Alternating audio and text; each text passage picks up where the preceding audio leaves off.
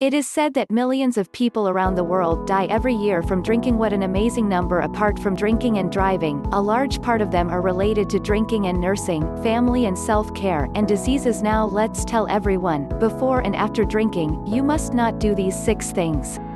1. Drinking on an empty stomach. Symptoms such as palpitations, hyperhidrosis, hypothermia, rapid pulse, unconsciousness, lethargy, coma, etc. occur after drinking. Alcoholic hypoglycemia should be warned, and medical treatment should be taken as soon as possible because alcohol can stimulate insulin secretion, accelerate glycogen decomposition, and inhibit other nutrients from transforming into glycogen. If you drink alcohol on an empty stomach or in large quantities, your blood sugar will become low. Even lethargy and coma will occur in severe cases. Once alcoholic hypoglycemic coma lasts for more than 6 hours, it will lead to brain edema, central nerve damage, and even death. Don't drink on an empty stomach, let alone drink too much too fast before drinking. You must eat something properly, preferably soft and digestible food. Having food in the stomach can delay the absorption of alcohol and prevent the concentration of alcohol in the blood from rising so fast. The symptoms of drunkenness and alcoholic hypoglycemia are somewhat similar. There is a simple method to distinguish them: drinking a cup of sugar water. If you can relieve the symptoms quickly, it means that alcoholic hypoglycemia is not drunkenness. 2. Eat cephalosporin, metronidazole before and after drinking. Drinking plus some drugs, cephalosporin, metronidazole, etc. equals deadly bisulfiron reaction. Bisulfiron-like reaction, acetaldehyde cannot be decomposed in metabolism and accumulates in a large amount in the body, which leads to an increase in acetaldehyde concentration in blood and causes acetaldehyde poisoning. Performance will be like drinking too much. Blush, heartbeat up to 120 times per minute, dizziness, red eyes, blood vessels above the neck like to jump out of the skin. Some will vomit, sweat, thirst. Severe people will also have chest pain, blood pressure drop, angina pectoris, acute heart failure, dyspnea, acute liver injury, convulsions, and even death. The bigger the dose, the more alcohol you drink, the more serious the symptoms.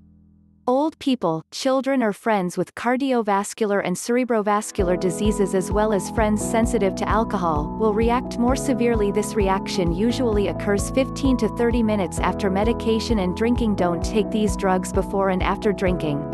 Cefoperazone, cefmedazole, cefminox, latimoxef, cefmenoxine, cefmundo, ceftriaxone, cephalexin, cefazolin, cefridine, cefaclor, etc. Nitromidazole drugs, such as metronidazole, tinidazole, ornidazole, secnidazole. Other antibacterial drugs, furazolidone, chloramphenicol, ketoconazole, griseofulvin. How to judge whether it is alcoholism, allergy, or disulfiram-like reaction?